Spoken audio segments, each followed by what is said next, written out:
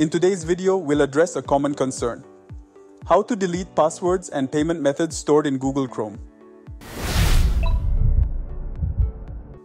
How to delete saved passwords in Google Chrome. The first step is to open Google Chrome. Once you're in, look for the three dots in the top right corner and click on them to open the Chrome menu. Now scroll down and select Settings. A new window will appear.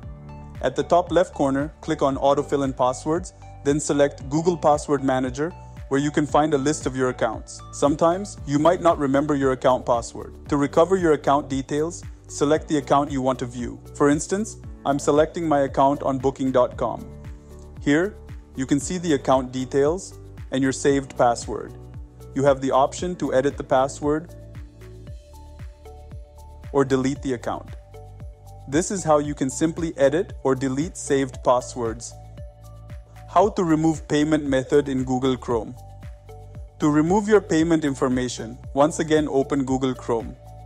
At the top right corner, click on the three dots, then click on Settings. Now at the top left corner, click on Autofill and Passwords. For payment methods, click on Payment Methods.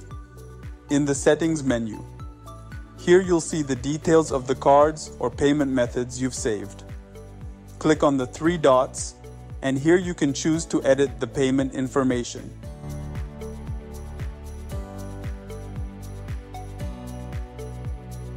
Or you can also delete the payment method. In this video, we've successfully edited or deleted saved passwords and learned how to edit or delete payment methods in Google Chrome. Thanks for watching, and we'll catch you in the next one. If you found this video helpful, please give it a thumbs up and subscribe to our channel for more tech tips.